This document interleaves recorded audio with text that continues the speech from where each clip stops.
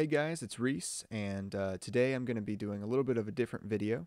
Today, instead of doing a specific educational topic, I'm just going to go over a general basic overview of the HP prime and all the different cool things it can do that are really helpful when testing.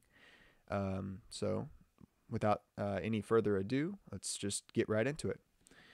Alright, so one of the coolest things on the HP Prime is that it has an algebra solver. And if you don't know, an algebra solver is, on this case, a specific app on the HP Prime that can solve any kind of, or virtually any kind of algebra equation. And the way to get to it is, you go to this apps button right here, and then you can either tap on it or you can hit enter. And then boom, you're solved. So now you're into the solver equation of the calculator. So what this is going to allow you to do is, let's say we have an equation in our question where it goes 3x plus 5 equals 28. So what we're going to do is we're going to type this whole equation into this line right here. So all we have to do is 3 times and then this variable button right here. And in this case, our variable will be x. And there you go. There's our x. And then plus 5. And then equals, which is going to be shift. And then this dot button right here equals 28. So then we have our whole equation written into this little line right here, and we're going to hit enter, and that will put it into our calculator. So we're ready to solve this equation. Now we're going to go down to here, to this number button right here, and it takes us to this different panel.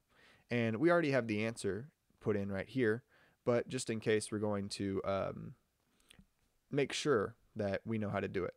So we're going to give it a guess, and I like to give it a guess of 5 most of the time because it's a positive number, it's a prime number, and it doesn't have any kind of weird tendencies like 1 or 2 does. So 5 is just a cool one-digit guess that'll work most of the time. So I give it a guess of 5, and then I hit OK, or enter would also work, but I'll use the OK button. And so now we've got our guess in there, and then we have to hit solve. So then there is our correct answer. So if they had given us this algebra equation, our answer would be 7.67, rounding to the third significant digit. So there you go. We would have gotten this question correct. Sometimes the algebra question in question is a little bit more difficult. Let's say we've got and I'll give you an example of one. Let's say we have a circle, right? And it has an area of 10. And we're asked to find the radius, right? I think a lot of you will probably know the formula for area of a circle, which is A equals pi r squared. And so what we're going to do is we're going to use the values that we have in order to solve for r, right? So all we have to do is just type our area equation into our calculator and solve for r. So in this case, we'll go over to our HP Prime calculator and type 10 and then equals, and now pi, which will be shift 3 times r, or in this case, I'll use x. But if you want to, you can also use r by going to alpha 8, and then you have r. And now hit the squared button to square our r, and then get our equation fully finished.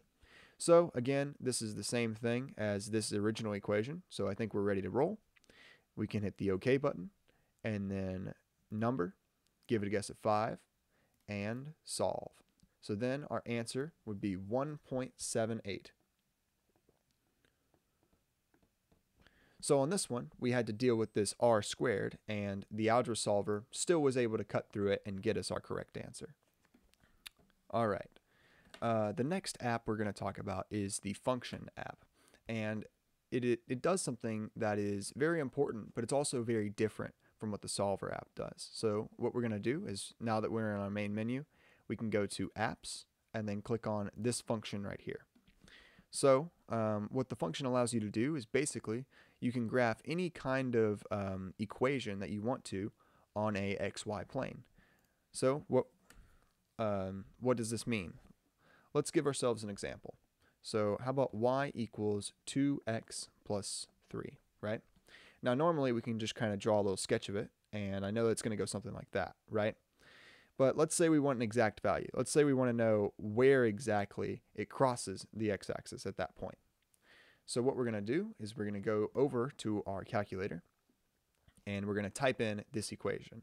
But the good thing is that we can just completely ignore this y equals part right here, because this f1 of x equals, it takes care of it. That's basically it saying y equals for you.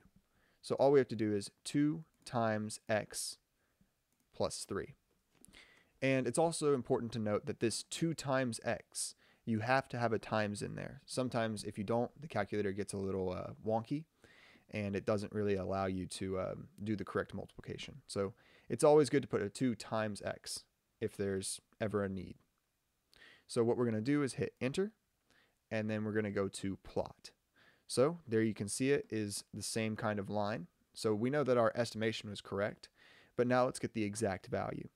So we know that it's somewhere in between like -1 and -2, but we need to get that exact value. So we're going to hit this menu button, and it opens up this whole array. And the most important buttons on this are probably zoom, where you can zoom in and even kind of auto scale to where you think the thing should be, and also function, where you can do a bunch of different kind of functions, including the root, the signed area, the slope, and the extremum. We'll get to those in a little bit, but on this one, we're going to want to find the root, right? So we're going to go to function and then 4 for root. So then there is our root at -1.5. So if we were looking for the root, right, our answer for this one would be -1.50. And that would be our answer. Something else that you can do with the function calculator is calculate the point of intersection in between two different lines, right? Let's say we have a curved parabola that goes in between this line right here, like that. I'll say that that is y equals x squared plus 1, right? So what we want to do is go down to our second line and type in x squared plus 1, all right?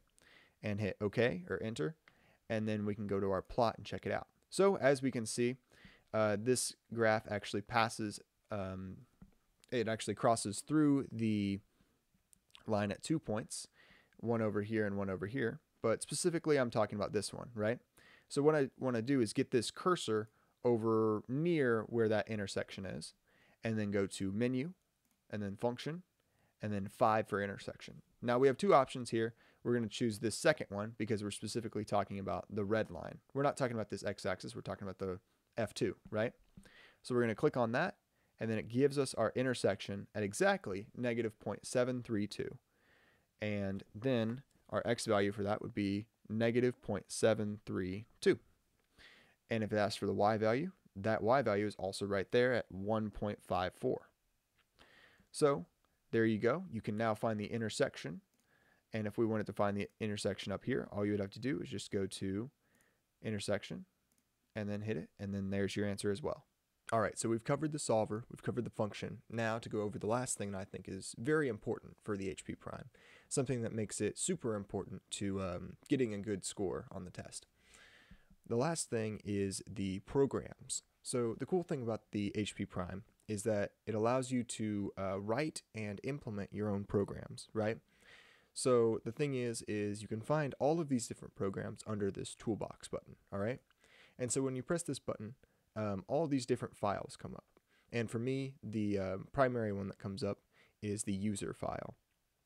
But there is a lot of different files on this. So the user file is actually going to be probably blank for you, because if you haven't written any programs, you're not going to have any programs in here. These are all different programs that I've written. And inside of these programs, there's sometimes a bunch of little programs inside of them. I'm considering making a separate video just about writing programs and making all these kinds of different stuff. But for now, this is gonna probably be blank for you. However, there are ones that are built in, and all these other files have built-in programs. So this is your math. It doesn't exactly get used that often, but there is a bunch of interesting and informational things in here. So if you're going to work with matrices, you might want to need something in here, but really I don't use this one too much. And same thing for CAS. I'd say apart from user, the one that I use the most is probably catalog. Now catalog has a ton of programs that are already built in. I'd say at this point the most important program listed on the catalog is probably the convert program. So in order to get to it, I'm going to, as you can see, I'm already in caps lock. So I'm just going to type in convert, because that's the program we're going to look for, convert. So C-O-N-V. And don't worry if you can't find those letters fast enough. I've been doing it for a while, so don't worry about that. So as you can see, we've got the convert button, and we'll hit enter. And so now we have the convert program here. Now the way programs work is that everything that the program does is going to be inside of these parentheses. So for the whole time, you want to keep all your stuff inside these parentheses. So in this case, what convert allows you to do is you can convert anything into anything else. What this means is, like, if I had miles and I wanted to convert into centimeters, I could. However, you can't convert two different units that aren't compatible. Like I can't convert I can't convert seconds into feet, right? Because it just doesn't work. Those aren't compatible units. So anyway, what I'm going to do is, let's say we want to convert 15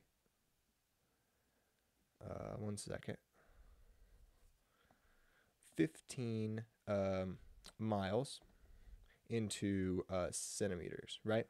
And sometimes they'll just ask you to do this, right? But sometimes you need to do this in order to get another part of your question done, right? So what you're going to do is you're going to type in your first part. So you're going to type in 15 miles, right? So what you're going to want to do is go to blue shift and then go up here to units. Right there is units, and so you're going to click on that, and now you've pulled up all your different units. So in this case, we want a unit of length, right? So we're going to go here, and we're going to scroll down until we hit miles for US. In this case, we always want to use US miles because, if you can't tell, we are in the United States. So we're using this one, and then now comma 1, and now it's always going to be comma 1, by the way, every single time. So what we're going to do next is we're going to enter in the value that we are going to change this into. So we're going to use centimeters to change it into. So we're going to do shift units and go down to, go just straight to length, right? And centimeters. So we have what we started in, we have what we're going to, and so now we can hit enter. So that gets us roughly 2.41 million centimeters. So if that was just my question, my answer would be 2.41 times 10 to the 6th power, right?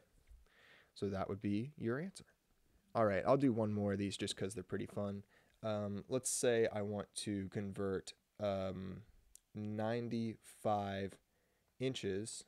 Nah, we've already done a length. Let's do 95 degrees Celsius and convert that to degrees Fahrenheit. Let's see how this works. So we'll go to our toolbox, and we're already on convert, so we'll just click convert. And now we type in 95 and then units, scroll down to temperature, right? And click Celsius. Now comma 1 and go to units, scroll all the way down, go to Fahrenheit, right? So we've got where we started, we got where we're going, so now we're ready to hit enter. And our answer is 203 Fahrenheit. So in this case, our answer would be 203. All right, guys, that's kind of all the big stuff I had, but there is a couple other little small things that I want to cover. You should probably know what all these different buttons do, right? Like this one makes something positive or negative. This one takes something to the somethingth power, and so on and so forth, right? Something else you should think about is try to utilize your time, because the faster you can go, then the more questions you can do, and hopefully the higher you can score, right? So something else that'll save you a little bit of time is normally in the middle school portions, you try to put everything in scientific notation, right? So like if you had the number 123, right, you would put that in 1.23 times 10 to the second power. However, in high school, it is a lot about time, right? And you want to be able to go faster. So I would say if you have the choice to write one of these two, I would probably just write 123, right? Because it takes a couple of seconds to write 1.23 times 10 to the 2, right? But in actuality, they're just saying the same thing.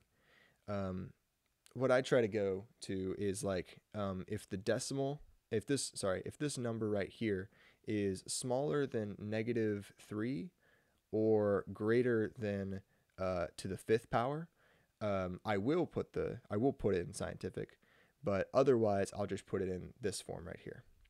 So like in this case, I don't know, 8.97 times 10 to the -3, I would just put 0.00897.